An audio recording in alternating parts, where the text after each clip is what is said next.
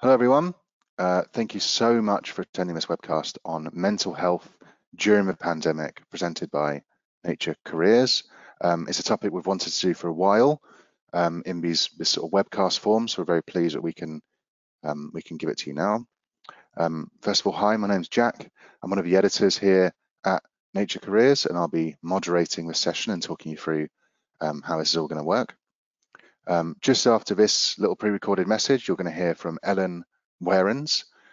She's going to be talking about her lab's happiness program during the pandemic and how they've all learned to support each other and look after each other in this difficult time.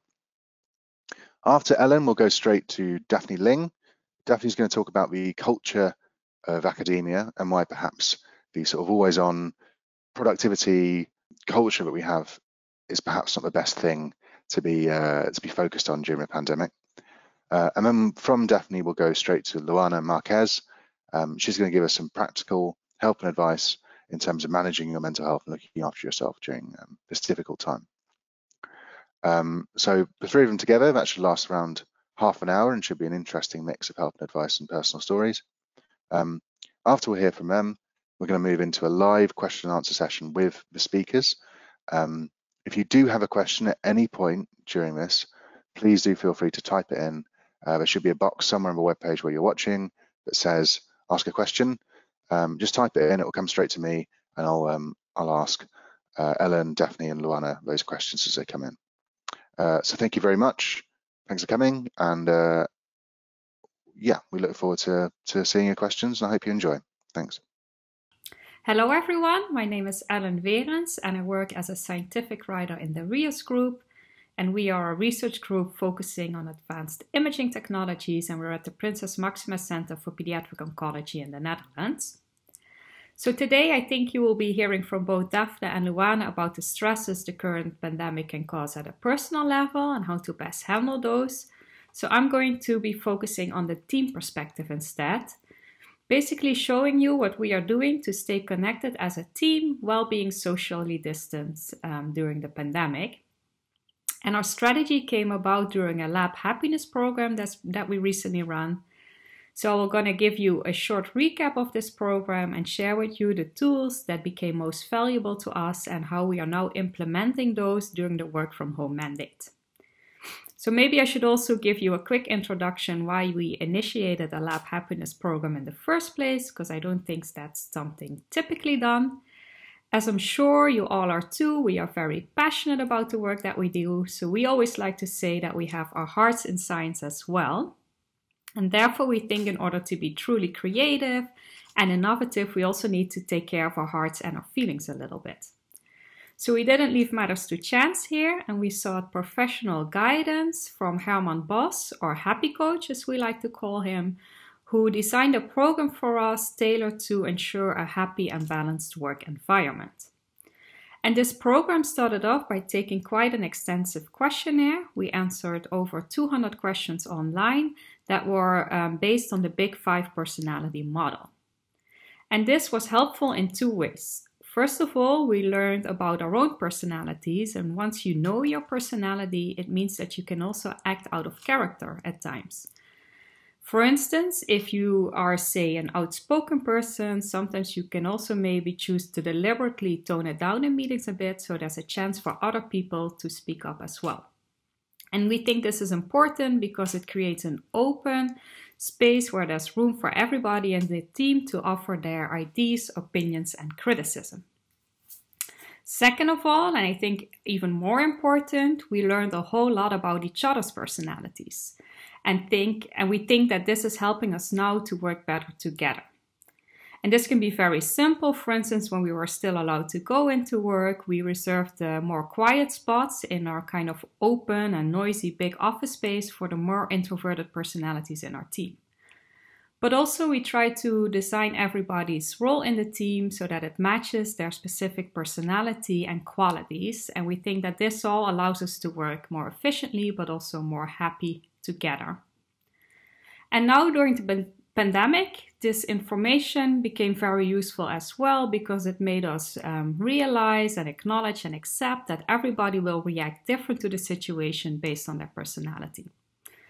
So for instance, for the more introverted people like myself, we might not mind working from home as much because it means less distractions, whereas more outgoing people, they can struggle a bit with not having daily interaction with colleagues.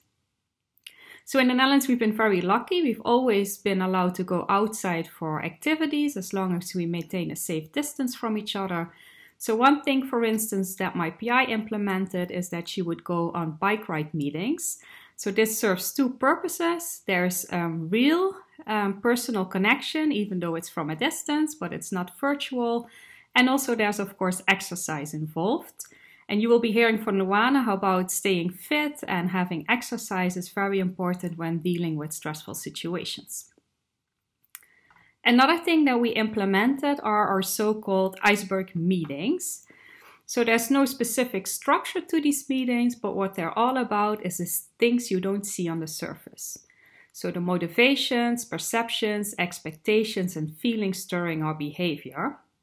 So when an iceberg meeting is called in, it's clear for everybody involved that we are supposed to let go of any assumptions we might have based on what we see on the surface, and instead openly ask and discuss about what's really going on underneath.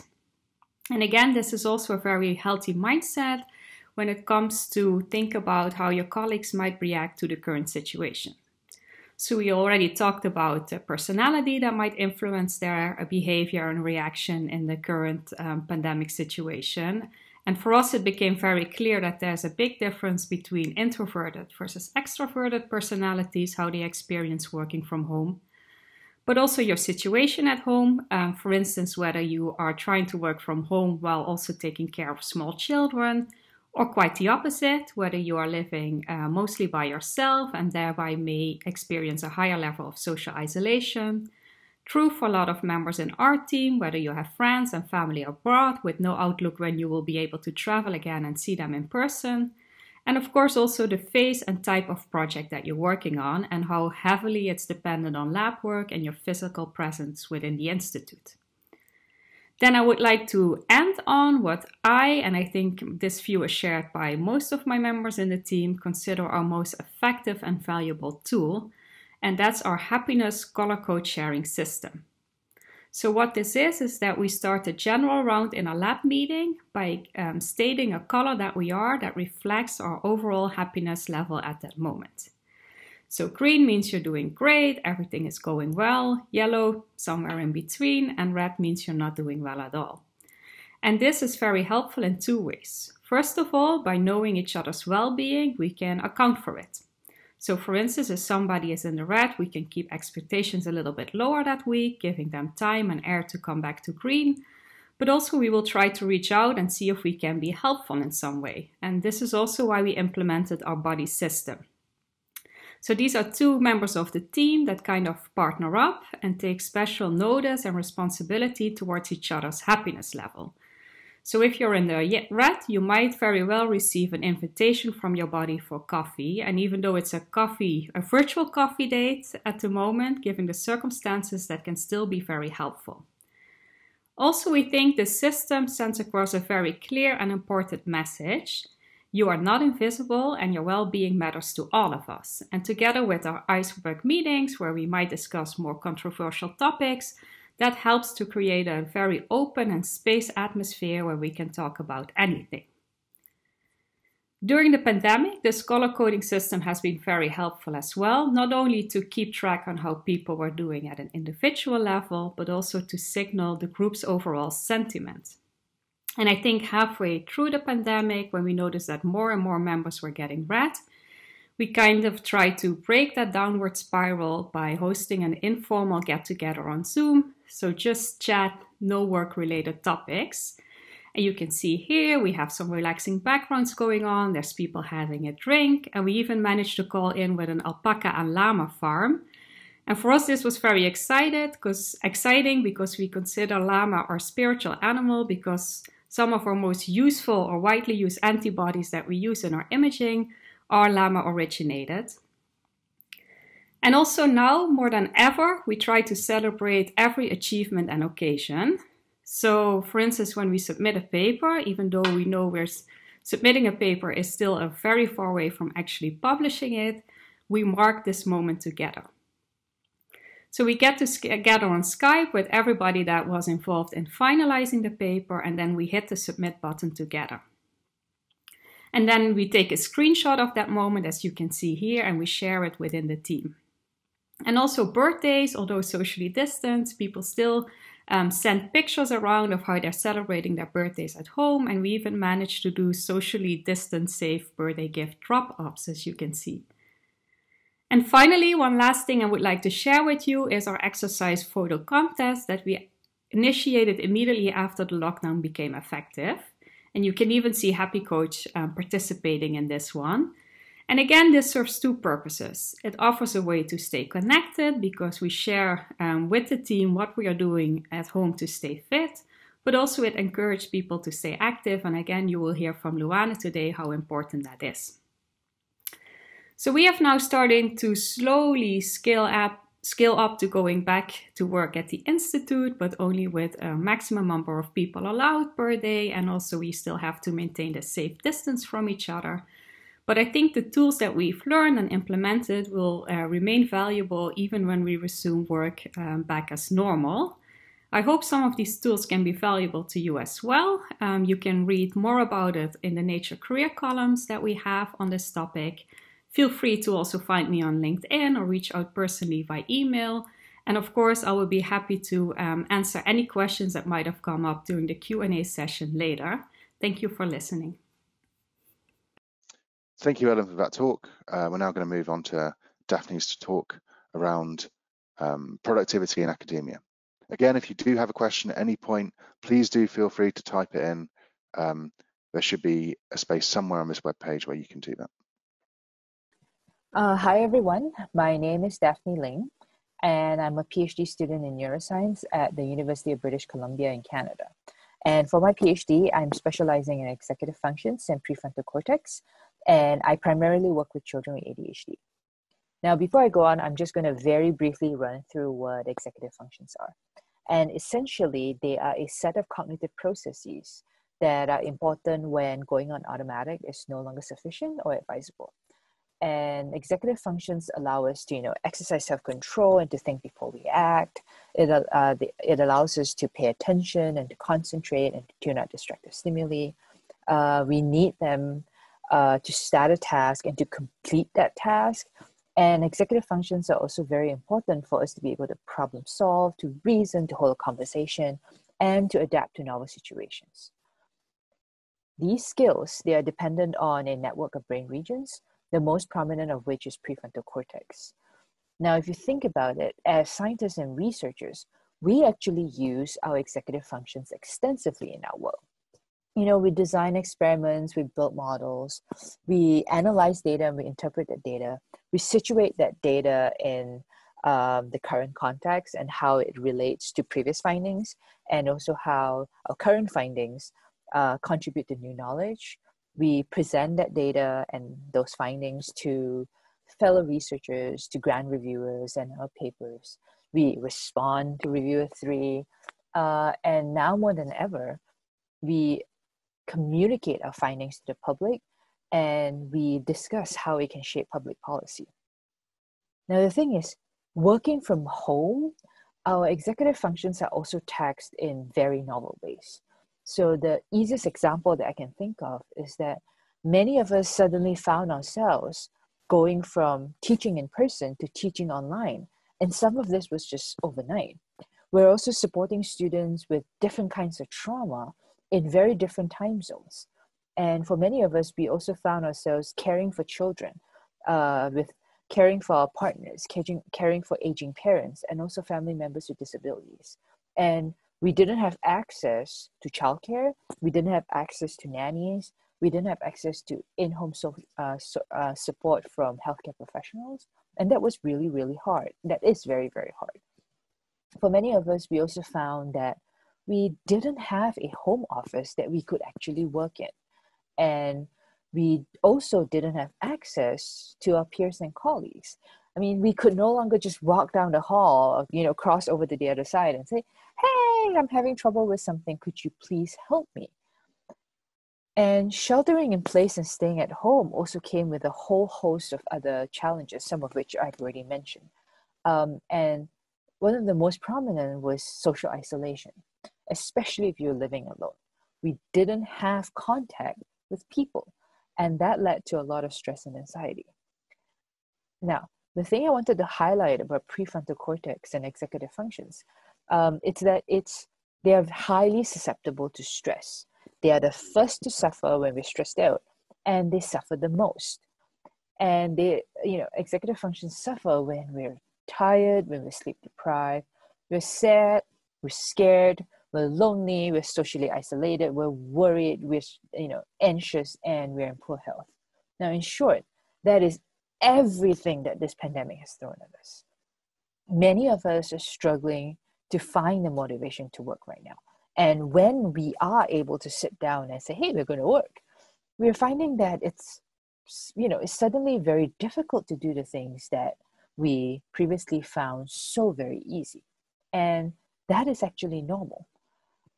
Yet, we are expecting ourselves to keep working and being productive as if this was business as usual. Well, newsflash, there is absolutely nothing normal or business as usual about a pandemic. The world is burning right now. Nothing is normal about it. And it is not a sabbatical. But many of us are trying to work as if it is. I mean, some of you have probably seen this joke going around the internet. In fact, I think many of you have seen this joke. And for me, it's like, absolutely no. This is not the kind of standard. This is not the expectation that we should be putting on everybody. Now, I'm going to tell you a little story about what I've been going through for the past 4 months. It's really short. So I'm a PhD student, graduate student. I live on campus, student residence.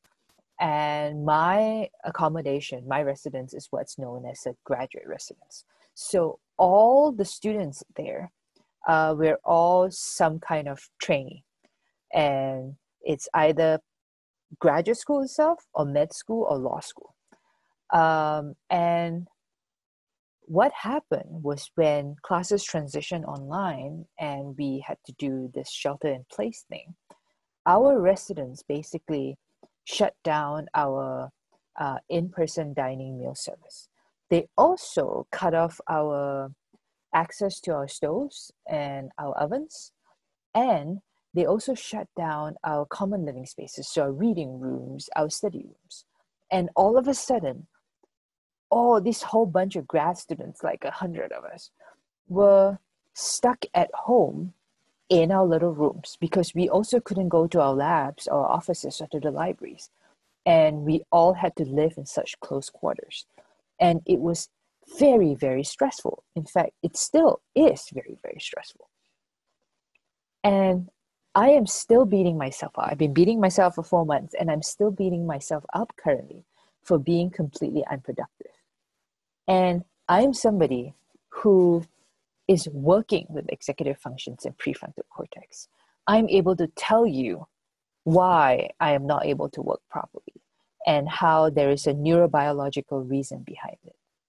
But knowing it intellectually is very different from actually living it, right? And I am just beating myself up over this. And I wanted to say, it is okay to say you're not okay.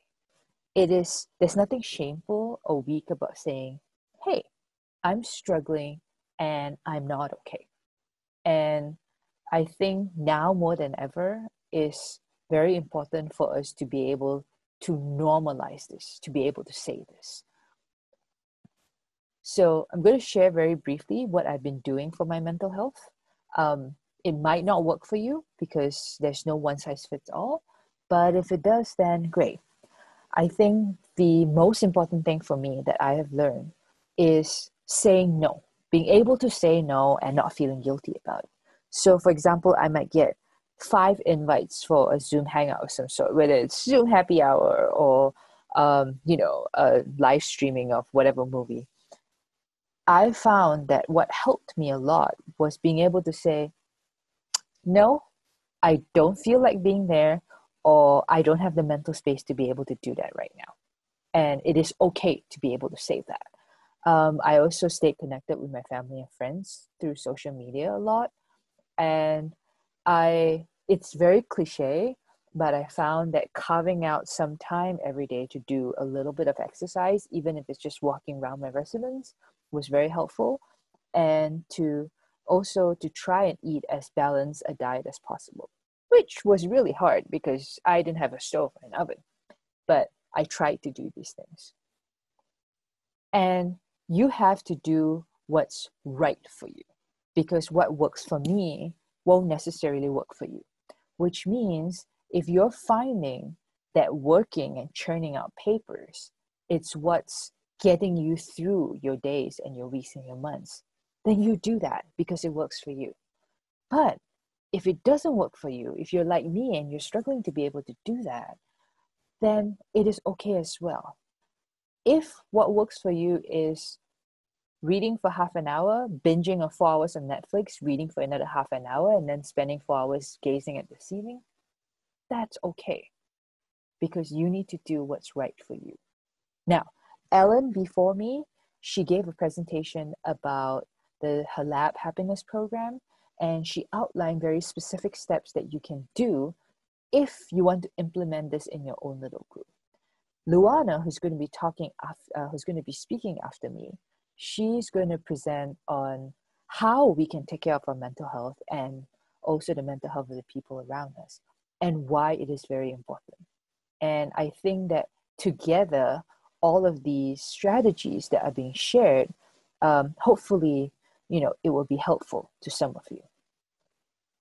I also wanted you to know that all your struggles and your anxieties and your fears and your concerns, all of them, your tears, they are real, they are valid, and it is okay for you to acknowledge that. And the very sad thing is that we don't all have access to the same resources or the support networks. And so our struggles look very different. And I wanted to acknowledge rather that, the reality of the world right now is such that the more systems of oppression that you identify with, the bigger your struggles, the larger your roadblocks, and the heavier the burden that you have to bear. And I'm very sorry, because this is definitely going to contribute to your stress, and it sucks.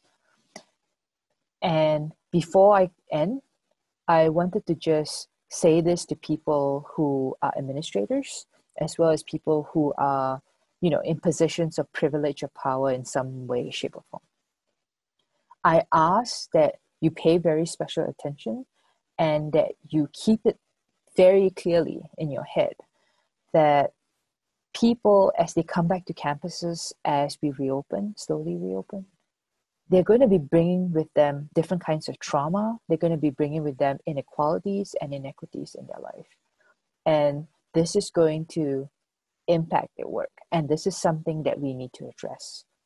And that if you're an administrator or a person who's got privilege and power, I ask that you build this into everything that you're doing, especially your evaluations. So whether it's, hiring for a job, whether it's an annual progress report, or it's an evaluation for a grant, a scholarship, a fellowship, for merit reviews, or tenure and promotion, I ask that you be very, very cognizant of this. Because if you don't, we are going to be hemorrhaging even more talent than we are already hemorrhaging right now.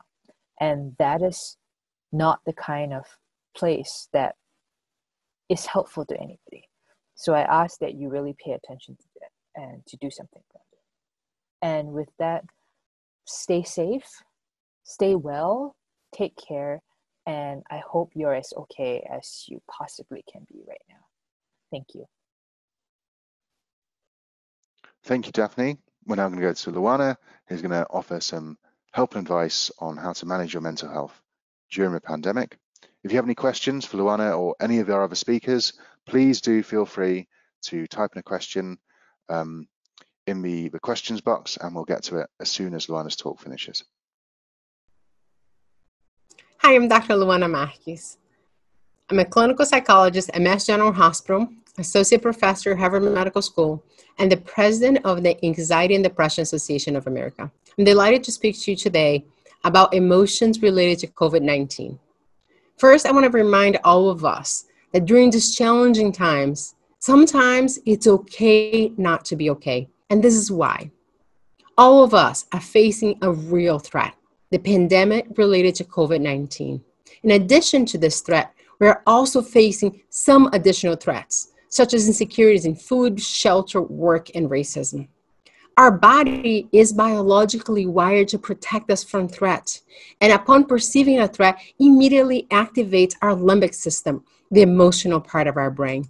Immediately, you feel your heart pounding faster, you're tensing up, you're ready to fight, or flight. I like to think about the fight or flight response that our body is biologically designed to do through the lenses of the Yates-Dobson law. What we know is that low levels of arousal, there's still also low levels of performance. Think about this as waking up in the morning, feeling a little sluggish, feeling like your brain's not 100% there for you. At moderate levels of arousal, we actually have peak performance. This is often described as being in the zone, in a flow state, when your brain feels like it's flowing, you can really focus. However, as the stress related to COVID-19 moved from acute for weeks to months, it's become a chronic stress, and our body is currently often in a state of fight or flight, leading us to a moment being in the red, where too much arousal actually affects our performance. You may have experienced this in your work life when you might be having trouble focusing. You're finding it hard to engage your brain.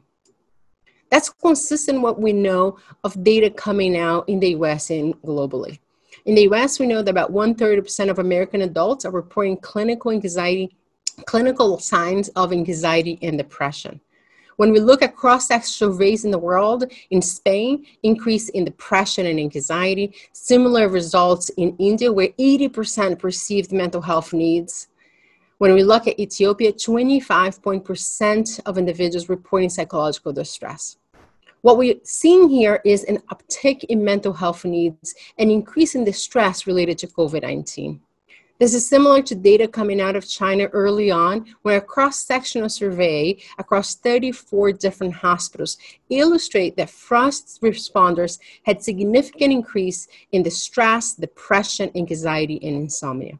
Let's think about this in context more globally and in past disasters. Let's think about the mental health wave. Well, what we know from the SARS outbreaks is that 64% of individuals a year after the outbreak reported potentially likely psychiatric symptoms. Another point of data, if you look at September 11 in the US, 11 to 13 years after 9/11, 10% of responders still met a diagnosis of post-traumatic stress disorder. Let's put that in the context of the US currently. We know there's approximately 18 million first responders. That could mean that 10 years from now, we still have 1.8 million individuals needing mental health care. So what can we do? What can we do to decrease this potential mental health wave? Well, we need to actually activate a different part of our brain. We need to turn on our prefrontal cortex, the part of our brain that helps us to plan, to organize, to make good decisions. And what we know scientifically is by turning on the prefrontal cortex, we're actually able to decrease that limbic fight or flight response. So how do we do that? Well, in our lab here at Mass General, we rely on the principles of cognitive behavioral therapy, which is a short-term, evidence-driven kind of therapy that is designed to help across many different types of mental health disorders. And what we know is the principles of CBT, when compared in randomized controlled trial, tend to show significant response, with 38 to 82% of individuals actually responding well to CBT. The nice thing about cognitive behavioral therapy is that not only helps with your brain health, but it also helps with your immune system, with data demonstrating that it can boost your immune system.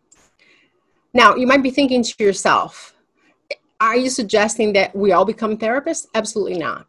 I think that we all need to think about skills to cool off our brain. How do we take what we know for cognitive behavior therapy, focus on skills, not therapy? And how can each one of us sitting at home and at work be able to cool off our brain? And there are 4 skills that I want to share with you today. Let's start about being of service. Why is it so important to be of service? Besides the fact that it makes you feel better, we know that it decreases signs of depression and increase happiness. Many of us in the medical field are currently being of service. And you can think about this in many ways as giving an opportunity to give dosage of being of service. How can you, in this moment, help your fellow colleagues, your family, your loved ones to activate their prefrontal cortex and deem their limbic system so that we can really be of service? I can assure you that this definitely is not only scientifically sound, but I myself have found it very helpful to be there and provide service to those that need in this moment, and certainly is protective to my emotional health. Second skill that I think is extremely important is this idea of unplugging for social media and the television and the news. And this is why. What we know from research here in Boston after the marathon bombings is that individuals that watch 6+ hours of news daily had significant more distress related to the bombings than individuals that compared to those that are actually there. So sitting home and actually watching the news on and on again is actually activating your limbic system. So it's really important for us to try as much as we can to unplug. And we need to really anchor on something else. So the first thing is to figure out how often you're going to watch the news. Here I recommend the WHO guidelines of perhaps once or twice a day. What I recommend that to most of my patients as well is that maybe perhaps anchoring on how you did it before the pandemic. If you watch the news only in the evening, trying to go back to previous news consumption to help to cool off your brain. But because all of our brains have lots of uncertainty right now, it may still feel a little activated. So it's important to then anchor on something that's good for you. For example, going for a walk, drinking a cup of tea, things that allow you to cool off your brain, playing with your kids, things that really feel good in that moment so that you're not sitting and wondering in uncertainty. The next skill that's extremely important is to think about charging up. This is what I mean. Our bodies, our physical bodies, are very similar to our cars. We actually have to spend energy to get energy. So we have to drive our cars to be able to recharge our batteries. And sometimes when you're feeling extra stressful or you're in the red in the UX Dobson, it really doesn't feel good to do things. But it's important to remember that if you start doing things, you actually will feel better. And the three domains that I often think when I think about charging up is eating, sleep, and exercise. Now, all of us have heard the value of eating, sleeping, and exercise. But right now, I want to urge you to think about this as preventive measures to help bring you your own wave of emotional challenges related to COVID. Focusing on eating regularly, making sure that you're eating as healthy as you possibly can. Making sure that you're practicing good sleep hygiene, trying to go to bed at a certain time, wake up at the same time, minimize news consumption, and also making sure you're moving your body. Perhaps you can't access the gym, you can't really exercise the way you want it, but anything, getting up and dancing, doing anything that actually allows you to move your body, with the idea that we need to spend energy to get energy. Next, I want to talk about staying connected. Now, with Zoom and through webinars like this, many of us are finding creative ways to be connected. But what's important to remember is staying connected is decrease depression and anxiety and increase life satisfaction, even through social media. So this research just shows that through Facebook, you still can decrease depression and anxiety. All of us, of course, wish we could be our loved ones, but we know the social connection is one of the few buffers we have against emotional difficulties. So I urge us all to stay connected in many ways. Here we have an example of being able to talk through a window, making sure that you join perhaps an online book club so that you are not so isolated, that you're finding ways to connect with others. And I urge us all to remember to also connect with our elderlies who might be alone and need some support. So today we talked about this idea that our bodies are biologically wired to have a fight or flight response, that anxiety is normal and adaptive up to a point, and that our job is to be able to figure out how to turn on our prefrontal cortex as a means to perhaps dim our limbic system. We talked through 4 sets of skills: being of service and helping others, unplugging for the news and anchoring on something good for you. Charging up, focusing on eating, sleeping, and exercise to get your body moving so that you feel better. And staying connected as a way to buffer difficulties related to emotional health. I wanted to finally end by sharing some resources with you. We created a series of webinars through Harvard Health Publishing that you can go on and get a deep dive on each of those skills. On July 15th, we'll be launching a Mental Health for All course that's also going to be free and available globally. And you can also access both the Mental Health for All and the global resources through my website at www.drluana.com. I want to finish by thanking my amazing team at Mass General who supports all of our research endeavors.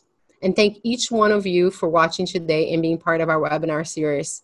I look forward to connecting with you and sharing our thoughts. Thank you. Thank you so much to all of our speakers for those talks. We're now going to go into our live question and answer session. If you do have a question, please do feel free to type in your question in that box there, and we will try to get to as many as we can. Thank you.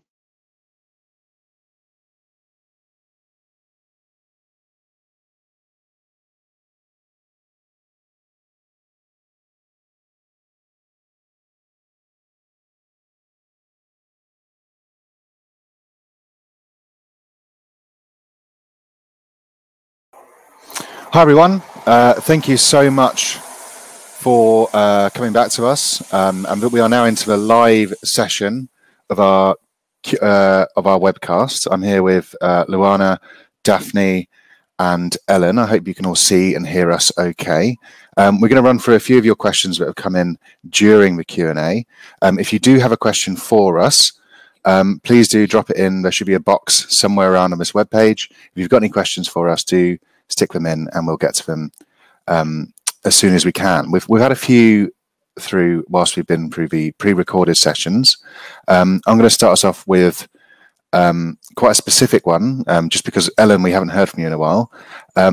Someone's asked after sort of some more specifics around your happiness color scheme, and I just wondered if you could share how you share your color scheme, and how that sort of feeds into your personal and professional life. So how much do you use your color scheme to represent both your professional and personal life, or is it just about work? Is it just about your personal life? And how, practically do you do that? Thank you. Yeah, of course, sure. So first of all, we share these in our general round that we have in our weekly lab meeting. So that gives us like kind of a snapshot about how everybody is doing in that moment. And that's also why it's both personal life and work life, I would say. So you don't have to share why you are a certain color, and it can be because of work-related issues, but it can also be personal events in your life. But it's just for us to get a sense of how you're doing overall. And that means if you're not doing so well, like I said, we can account for it and also take action towards it. But if somebody from the team is reaching out and say, hey, I notice you're doing not well, you want to talk about it and you don't want to, of course, that's also totally fine, and we respect that. But we just try to help a little bit where we can. And sometimes that can be as easy as just try to minimize load work a bit for that week, or as long as you need. Thank you. And are you sort of holding up something in a meeting or typing it in? No, we just say the color. I have to say work? there's also reason for some of our team members to be crazy colors like cyan, but it should be very simple and it should be just green, yellow, and red. But yeah, sometimes people get away with it a little bit. Great, thank you very much. Great, well that leads me on to my next question quite neatly actually. Someone's asked around recognizing whether or not you're okay. So I think often when you talk about mental health, there's this sort of assumption that you immediately know what your personal mental state is, which isn't necessarily always the case. Luana, can I start with you? How do you recognize your own mental state? How do you start thinking about sort of watching yourself and your health?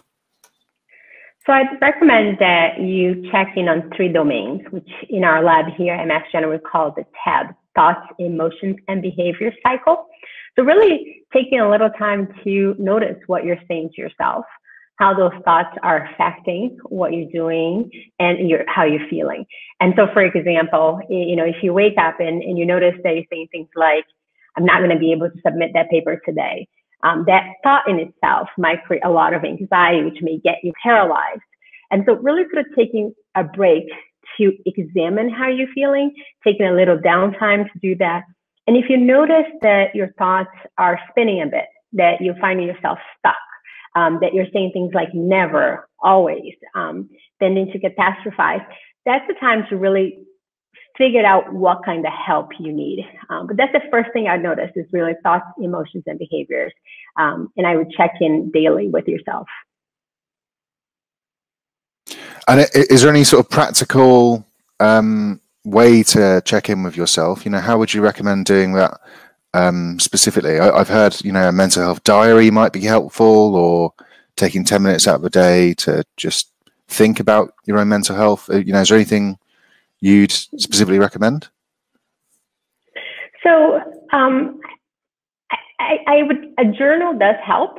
So in the evening, it could also help with sleep, sort of sitting down and writing what you're feeling, what your thoughts are. I think if you're concerned about your emotional health, also taking some measures, like for example, the Anxiety and Depression Association of America has questionnaires that you can take that will help you figure out if your anxiety or stress or sadness is a little too much. But practically, a journal would help. I think writing down thoughts, emotions, and behaviors and observing what's happening will help. And then if you're concerned, then taking a evidence-based measure to get a sense of where your stress or depression is. Thank you very much. Okay, I'm going to move on to the next question.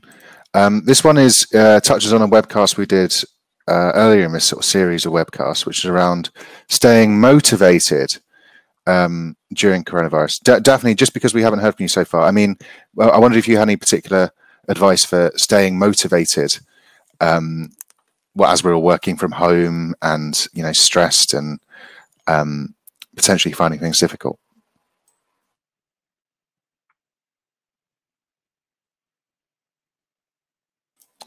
Oh, Daphne, I'm afraid I don't think we can hear you. Staying motivated would be dependent on the person. There we go. And you can hear me now, right? Yeah. Yes. And I think it ties into what Luana was saying, that you first need to have that understanding of what motivates you. So writing it down does help. And then from there, working from it. So for me, I know I get motivated when I have chocolate. So I've identified that and I reward myself with chocolate. The thing is, it's not going to work for everybody. And that one takes working on. So you have to identify what motivates you. And then, yeah. So getting to know yourself, I suppose. I'll take the opportunity to plug some articles on nature.com/careers as well while we're here. There's a few excellent articles from authors, some of who have appeared in previous webcasts around staying motivated during coronavirus. So if anyone's interested in those, please go to nature.com/careers and you'll be able to find some articles there, but specifically around staying motivated. I'm going to move on now. One of the things we were discussing before we went to this live Q&A is sort of specific coping strategies when things get bad, when your mental state is acutely stressed or difficult. Luana, do you mind if I start with you? So would you recommend any really specific coping strategies when your mental health is in particular distress, if that's right? Thank you. Jack, the things that I use that has been helping me is what in our lab we call charge up. And so really focusing as much as you can on eating often and ideally healthy, so that your body and your brain has enough to keep going. exercise, so moving often. And I think one of the tricks that I've been doing lately is trying to like put books up and so stand if I'm in a Zoom call and be able to move a little bit. So exercise, not just like physical exercise, but moving as much as you can. And then sleep. And I know sleep has been a struggle for me, and I think many individuals during this pandemic, especially when we are on all the time doing amazing things like this webinar, but we're still connected a lot. And so I go back to sleeping hygiene, so trying to unplug from as much as you can, at least 2 hours before going to bed.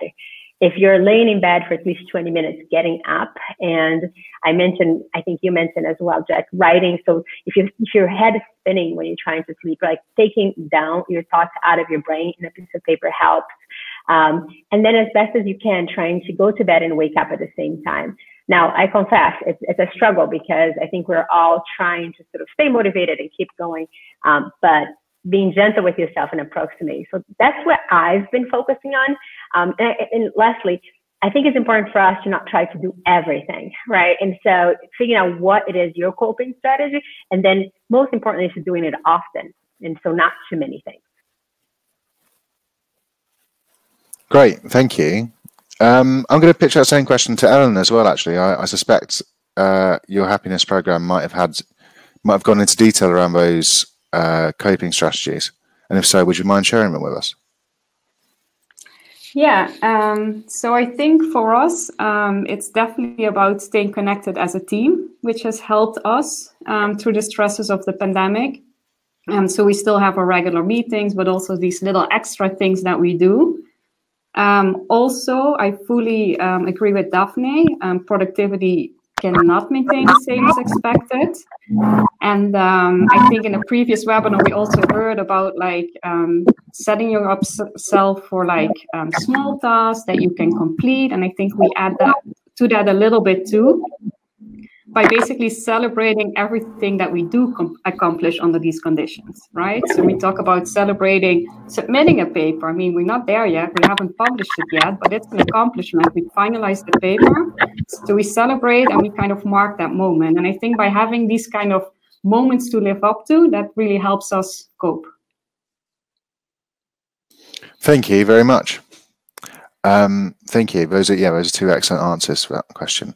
I've got a follow-up with that, which is around that idea of leaning on others.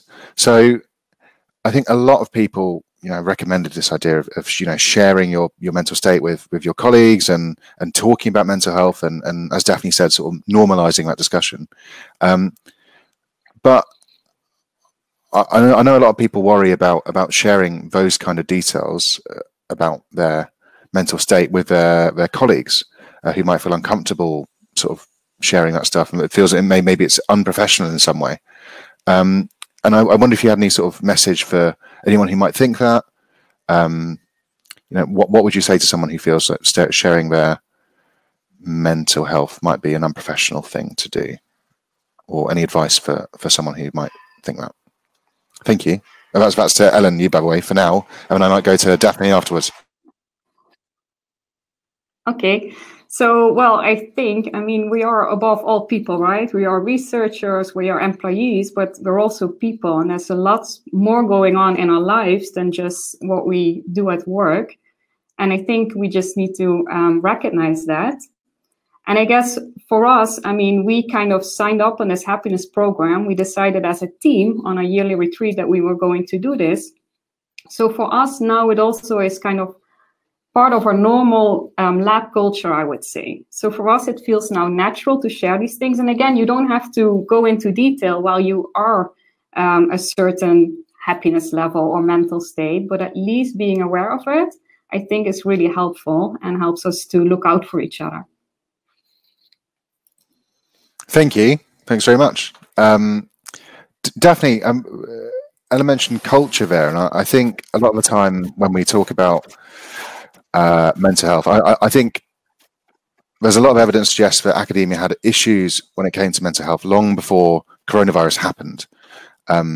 Scientists are stressed generally. There's lots of evidence out there to suggest that. And I wondered if you had any thoughts around the sort of culture of academia and what maybe this pandemic reveals about the way researchers work and how we think about mental health? That's a really broad question, so I'll let you answer it however you like. So I'm first going to say that I'm actually having a lot of trouble hearing everybody, so I don't really hear all your questions. So from what I hear, or what I heard, you're asking about first talking to people in your circle because of the professional setting versus unprofessional. And also, I don't think I got the rest of it because you are cutting out. So you're talking about the culture of academia as well? That's right. Yeah, I was asking after the culture of academia. So, okay. Yeah. Okay, so I'm a trainee right now, and I find that one of the biggest issues is definitely the culture. And this has been going on for a very long time. It's systemic. And trying to normalize that culture as an individual, especially one who's like right at the beginning of a career, is actually very hard. So what I've been doing is basically using social media to try and normalize that and connecting with people who I feel of the same wavelength. And social media tends to break down that barrier, that hierarchical barrier. So we are able to talk to people across many different fields, across many different stages of the career. And I found that it's been very, very helpful. But I also do recognize that the ability to talk is a form of privilege, because if you are facing a lot of kind of isms, racism, for example, you're going to find it more difficult because there are a lot of barriers against you. And for that, I would say that there are options where it's not so-called professional setting. So of course, counseling is one, and then looking for online resources like that. I don't know if it's available in other countries, but we have that in Canada where it's free. You can talk to the counselors online, but there are also a lot of professional help that Daphne, you can get. Can I ask you to just name that resource again for us, please? Empower Me. EMPOWER Me. Empower Me.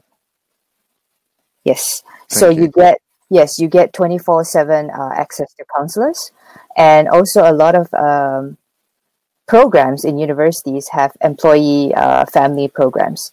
The issue would be, do postdocs get access to it? Do adjunct faculty to get access to it? So it's something where we first have to normalize it, and for that, it has to start with recognizing there's a problem, which I think this pandemic has made it even more obvious, and also normalize talking about it without being judged, because the culture seems to be that we are expected to produce a lot of work and emotions tend to be sidelined. So I think starting with normalizing it, we have to start with normalizing it.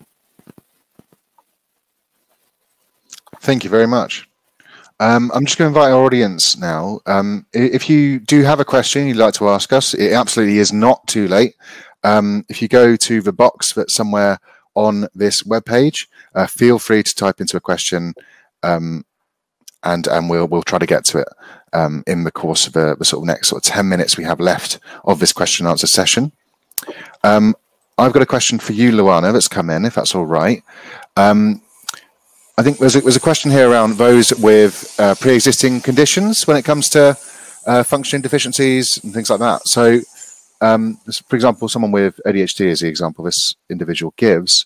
What particular challenges do you think people with those kind of pre-existing conditions are facing currently? And would you give any advice to people such as those? Thank you.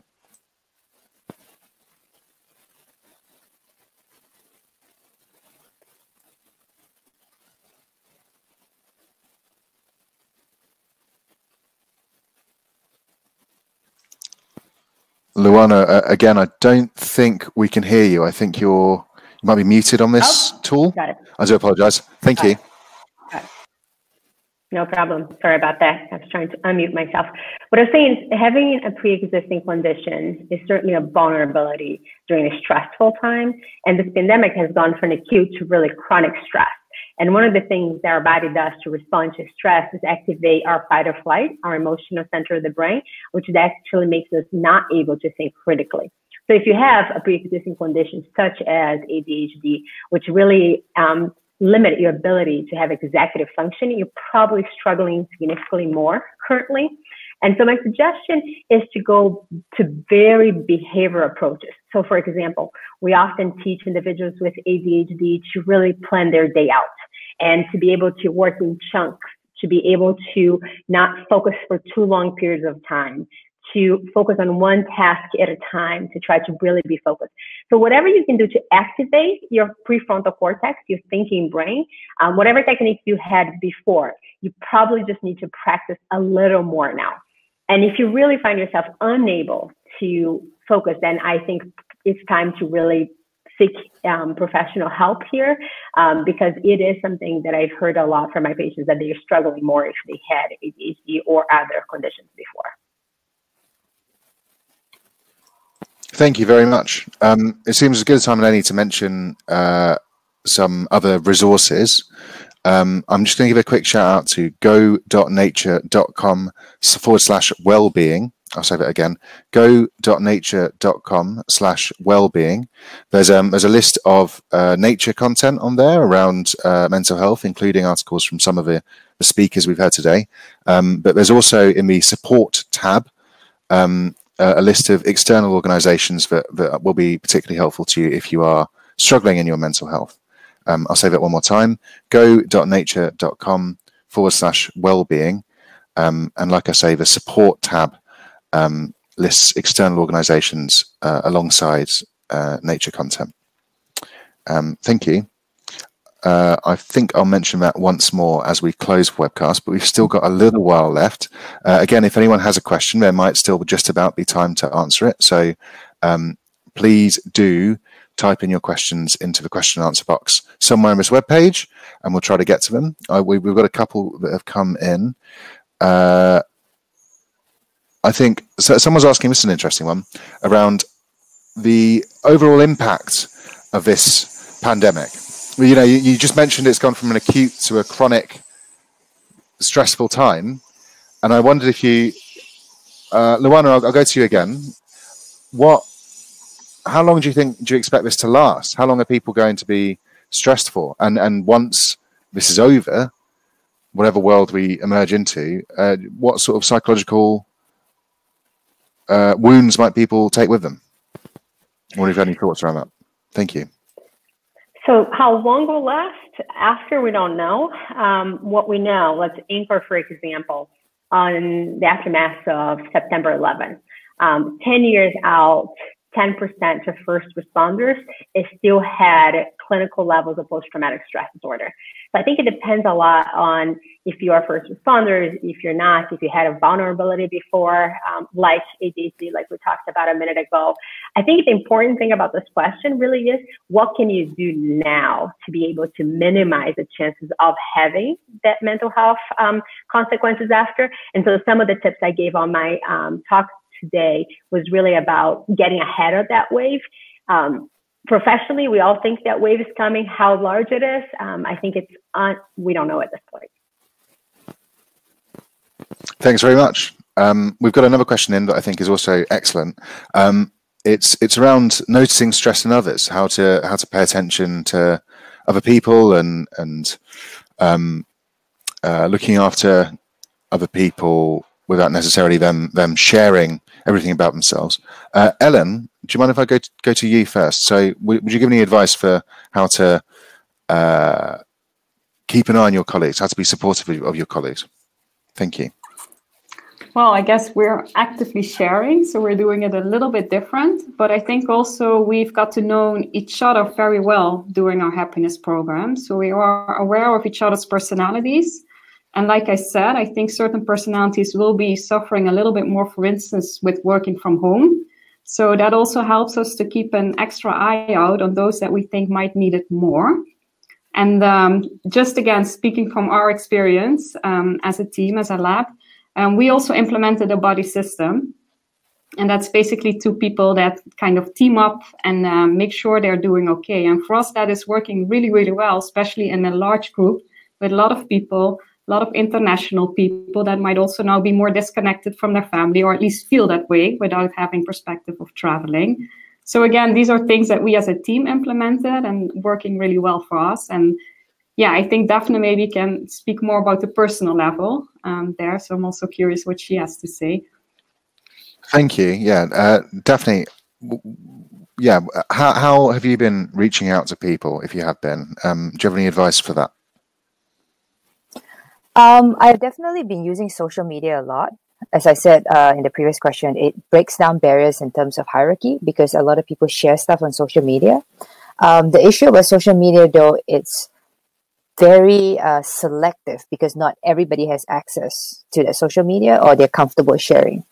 I do want to plug one thing. It's not a personal one, but usually there are a lot of websites that you can search how to recognize the stress in others.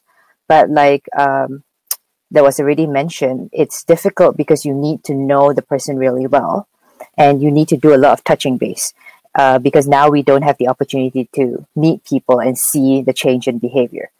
I do want to add, though, that it's very important that we recognize our limits and to know where our stresses are because we cannot take care of somebody else if we ourselves are stressed. And I think we have to make it okay for us to say, you know, I don't have the bandwidth right now to be able to help you, but I recommend these resources and make it okay for people to seek that help because otherwise you're going to burn out. And if you burn out, it's not going to help anybody, especially yourself. So we have to, yeah. Thank you. I'm gonna go to a quick maybe counterpoint or other thought on that. Luana, when you wrote an article for us, one of the things I think you mentioned is that helping other people can be a really powerful tool in looking after your mental health.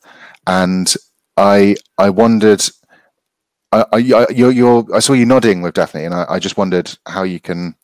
How can you look after people and make sure that you yourself are healthy and okay?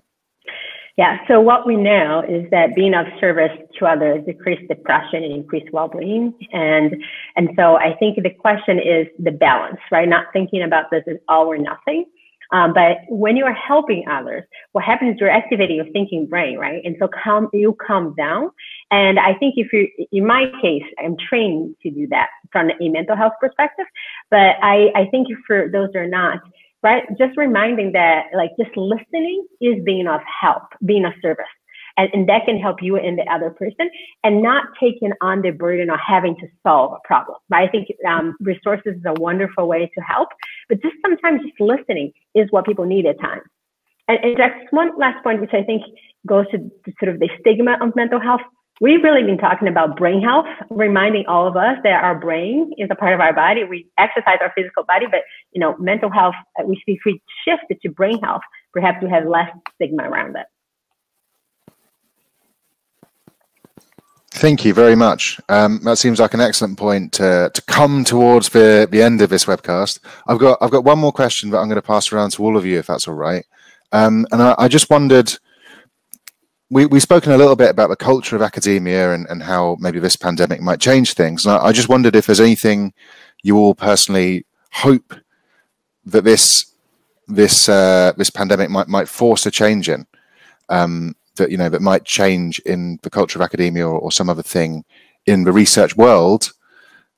I wonder if there's anything you hope that will be different from this. Ellen, can I go to you first? I find myself saying that a lot today, but I'll do it one last time. Is there anything that you hope this pandemic will change? Thank you. Yes, but it might be colored also by my personal experiences. But I would like for people also to see that there's alternative career possibilities as well, even within, but also outside of academia. Because I remember when I was a PhD student and later on postdoc, you feel like you're in this set track to starting your own lab, becoming a PI. But that's not for everyone. And I think it will be, and I saw one of these questions popping up too, right? Competition might become even fiercer due to the pandemic, funding shutting down, more difficulties getting things published. So I would also like to just kind of remind people that there's a lot of other opportunities too that can be very fulfilling as well. Thank you. Daphne, let's go to you next, if that's all right. Is there anything that you hope this pandemic might change? So my answer is going to start very bleak, in the sense that I think the change is going to be that people who are minorities in any way, who have more care responsibilities, who have more different responsibilities, are going to lag because of this. Because the challenges that we have are not the same, and neither are our resources. And from what we already see, like, women are publishing a lot less now, and we're still at the very beginning of the pandemic, if you think about it. And the change in publishing has gone down. And I fear that this is going to get worse. In fact, I'm pretty sure this is going to get worse. The thing, though, is that people are starting to recognize it, because there's data now to show that the publishing, the productivity is changing. And I think it's very important, because before we can effect change, you first have to recognize this an issue. And now there is more conversation about it. So I'm a little hesitant, but also I'm kind of optimistic that we are going in the right direction by starting to recognize this an issue. And this is going to be a very, very long fight, I would say, because the struggles and the inequalities have been there for a very, very long time. And now it's just exacerbated, and it's widening actively. And that's why in my presentation, I asked for people who do have power in some ways, because I'm a PhD student, right? I'm right at the bottom of the career path, to do something about it, because they have the power to make that change, and I'm calling on them to step up. Thank you very much. Powerful message. And Luana, can we ask you finally to just give your hopes for the future? Thank you. I think my hope is that everyone take time to really examine what makes them happy in academia, what path is best for them, and to pursue that, to not, although it's hard, to not buy into the only path. As a Latina woman who's risen to associate professor HMS, I chose my own path, and perhaps different than my colleagues. And so I think really figure out what makes you happy in pursuing that. I think that's one way that we can all start to change the system. Thank you so much. I think that's a superb note to end on. Thank you so much to all three of our speakers for coming along and talking about this this topic, and thank you for attending, those of you who are watching at home. I'll just leave you again with that link to a list of resources that might be helpful to you.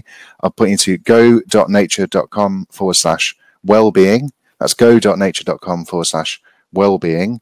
And again, that has a list of nature resources, but also external resources for your mental health. So thanks again to all our speakers. Thank you. And we hope to see you soon. Thanks.